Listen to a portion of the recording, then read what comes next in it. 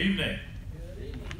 Once again, it is a joy and it is a pleasure to see each of you this wonderful evening that we have been blessed. We are continuing in our studies and looking through the book of Matthew, and we are coming quickly to a closure of that, I guess you could say, as we reach that last week that we have been in, where we are seeing those last moments, if you will, of Jesus. In this case, as we're going to look at tonight, Jesus' betrayal before the cross, before he is crucified, before he is delivered over to be nailed upon a tree in which he created. We oftentimes think, when we consider those last days of Christ, we oftentimes consider the humiliation he went through. Being spat upon, being scourged, being bowed before, having a crown of thorns placed upon his head, and those who would say to him, "Hail, King of the Jews." We oftentimes, when we think of these last moments, these last times, we think of the pain and suffering that Jesus went through. When we think of the scourgings, we think of the nailing to the cross, we think of the challenges physically and the difficulties that created and that established. We think of his death, of course. And obviously we think of the resurrection. But as we're going to look at tonight, we're going to look at what took place prior to all that. What took place with Jesus before all those events began. You see, we find before all of that happened, before all of that started, that Jesus was betrayed by friends and family, wasn't he? And so when we consider this, we're going to look at the first point tonight, and that is Jesus was betrayed by his friends. In our text this evening, Matthew 26, 47 through 75, we will see Jesus being abandoned by those whom he called friends. Not just friends, but those he called close friends even. I'm reminded there, just not too long before Jesus would be crucified, in John 15:15, when he said to those disciples of his, those apostles, "No longer do I call you servants, for the servant does not know what his master is doing." Notice, "But I have called you friends." These are the ones who are with him for these 3 years. These are the ones who had been challenged by the Pharisees and the Sadducees, by the elders of the Jews. These are the ones who had been through thick and thin as they had seen it up to this point. These were his friends. Some so much so that, as we see in the book of John, where John calls himself the one whom Jesus loved. And so when we consider this in John 15:15, that he has called them friends, we need to recognize as we begin this that the first one to betray him was his friend. Judas was not exempted from John 15 and verse 15. I have a hard time in my mind wrapping it around that concept where Jesus, knowing what would take place, could say to the man who would betray him, "Listen, you're my friend." And yet that's exactly what Jesus did. And so when we think of the betrayal of Judas, as we'll read here in just a moment, keep in mind how Jesus saw him.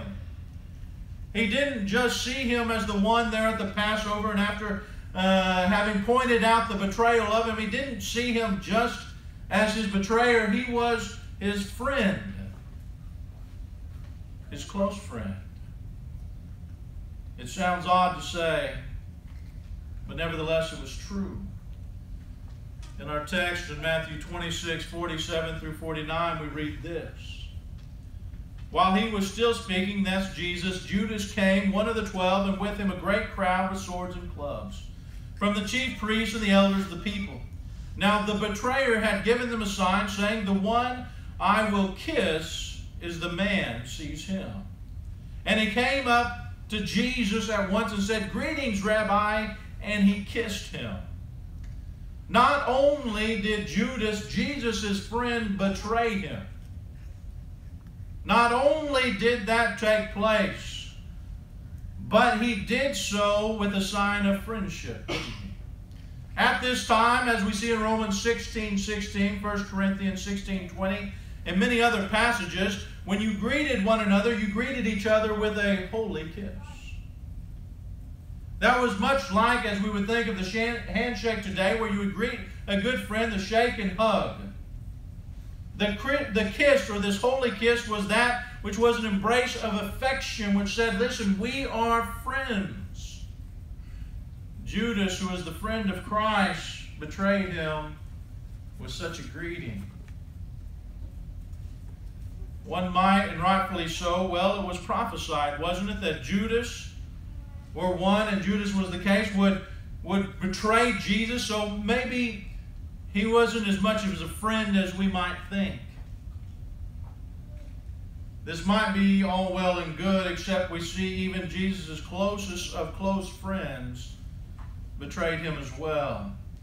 Skipping down a few verses, we're going to look at some of the verses from Matthew 26:69 through 75, there where Peter, one of the closest friends of Christ, the one who was with him during so many of the monumental moments where it was just him, James, or John, and Andrew.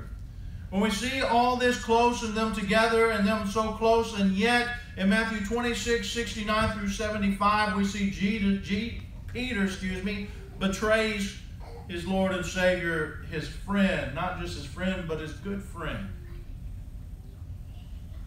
So not only Judas, but Jesus' good friend Peter's response is shocking, isn't it?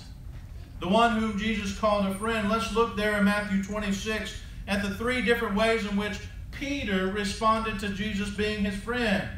It was said, aren't you his friend? But he denied it, verse 70, before them all, saying, I do not know what you mean. Verse 72, same request, and again he denied it with an oath, I do not know the man. Verse 74, upon the third time of it being asked of him, then he began to invoke a curse on himself and to swear, I do not know the man, and immediately the rooster crowed.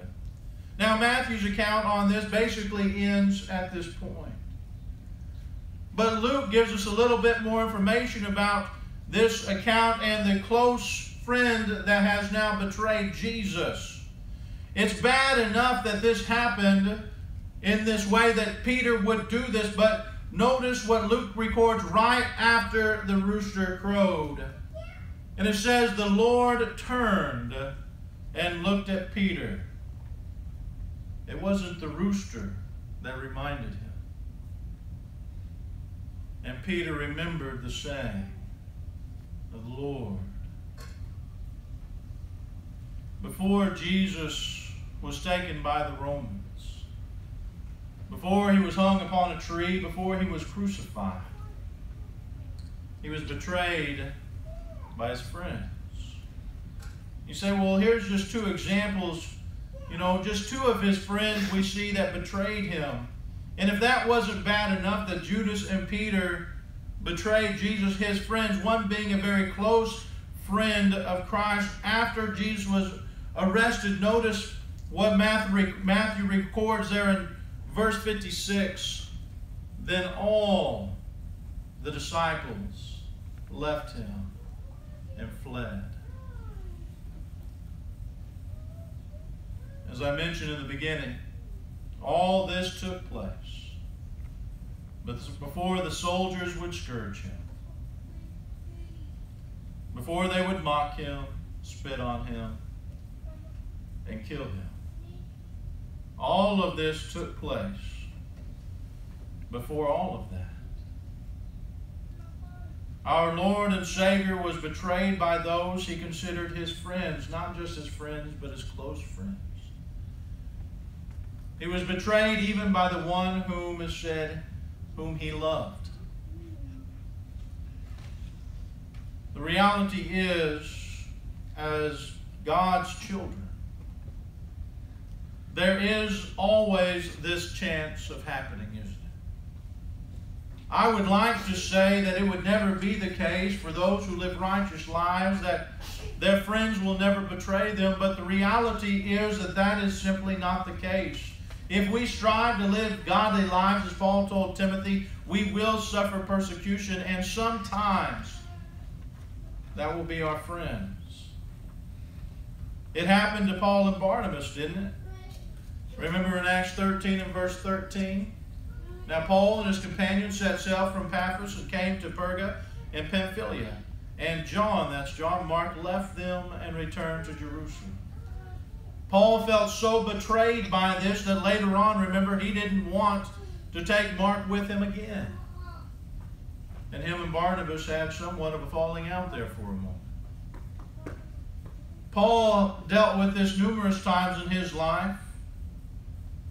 A member of his fellow workers in Christ, whom he more than once mentioned as a worker with him, a fellow friend, if you will, in the ministry of going out, encouraging, strengthening the congregations. He said of this fellow worker of Christ named Demas, Philemon 24, in 2 Timothy chapter 4 and verse 10, as he writes to another friend, "For Demas, in love of this present world, has deserted me and gone to Thessalonica. Cretans have gone to Galatia, Titus to Dalmatia." This certainly shouldn't be a shock, though, when we consider the realities of walking in the light, is it? Jesus said if we follow in his footsteps, we will deal with many of the same things that he had to deal with. We're going to have to deal with the persecutions. Man has always, in his desire, John chapter 3, to be in the dark, has hated the light. And therefore, whether we consider them friends or foes, the reality is that unfortunately, sometimes we're going to be betrayed. I'm reminded of what Jesus said in Luke chapter 21 and verse 16. You will be delivered up even by parents and brothers and relatives, notice, and friends. And some of you they will put to death. There he talks to his disciples, the apostles, saying, listen, the reality is there.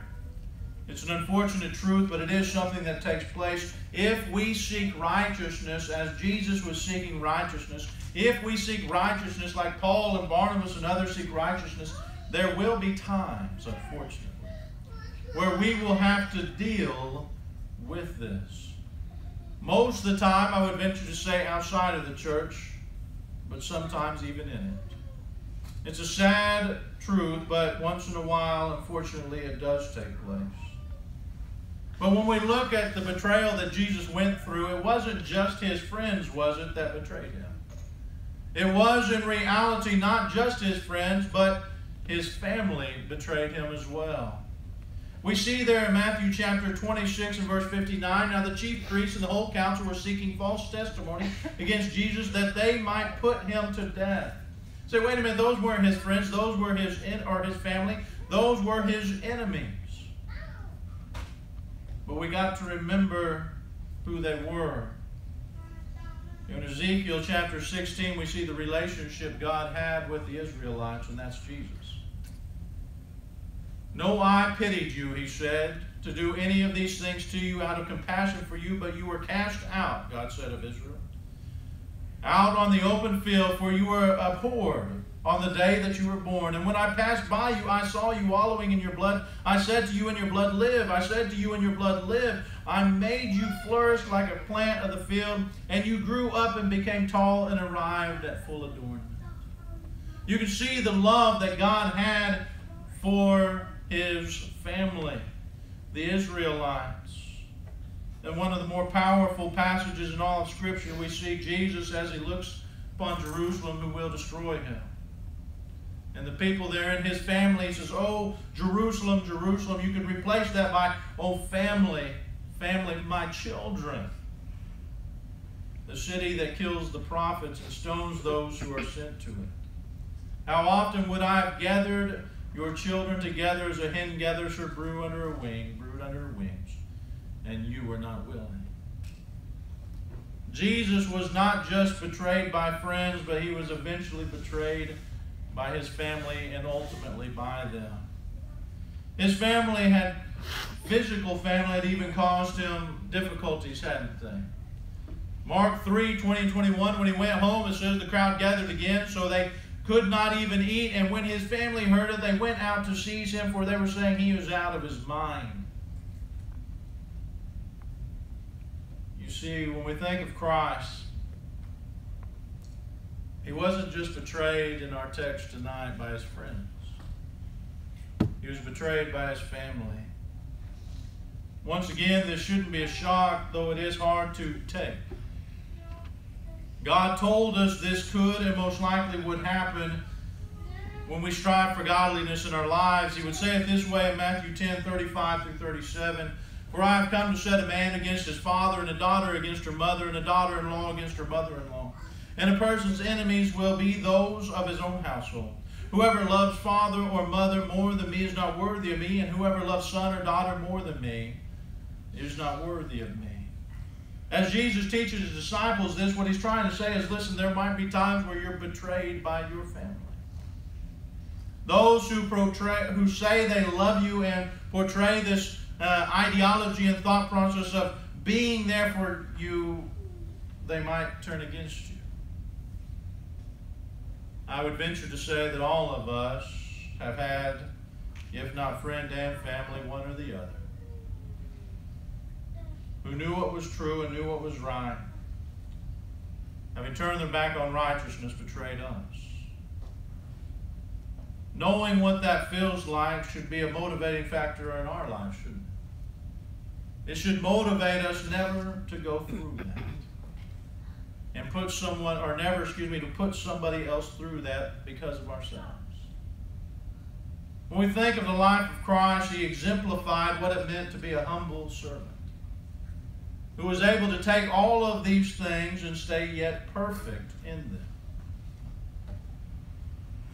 Though he was betrayed by all, it seemed, his family, his friends, everyone, he did not give up, but said, Father, forgive them. They know not what they do. Though he felt no doubt alone, as he said, my God, why have you forsaken me? Having taken on the sins of the world, having been betrayed by family and friends, and having for a moment had God had to look away, the Father look away, he still had compassion. He still did what was right. As we look to our Lord and Savior as that great example, let us learn from his betrayal. And though I pray that we never go through anything similar in any form or fashion that he did, I do pray that if we even come to a semblance of it, that we react in the same way. That we live for God and his will. Loving him so much that it doesn't matter what friend, family, foe does. It matters what our Father's will is. It matters what our desire for him in our lives is to us. And that we allow that to propel us in our walk with him. As we go throughout this evening, the rest of our lives, as we think of the betrayal that Jesus went through, and as we think of the great humiliations, pains, sufferings, and difficulties that he did, let us not forget also the loneliness of it. And let us use that as a factor in our lives to never make God feel that way because of us either. Not just with each other, but let us always draw closer to him. Be that friend, John 15, or 16, 15, or 15, 14, excuse me. Be that friend of his that obeys his commandments. Be that one who is drawing closer to him day by day. Maybe it is the case this evening that there's someone here who's been struggling. Maybe you felt betrayed and were unaware of it. Maybe you felt hurt, or whatever the case may be in this.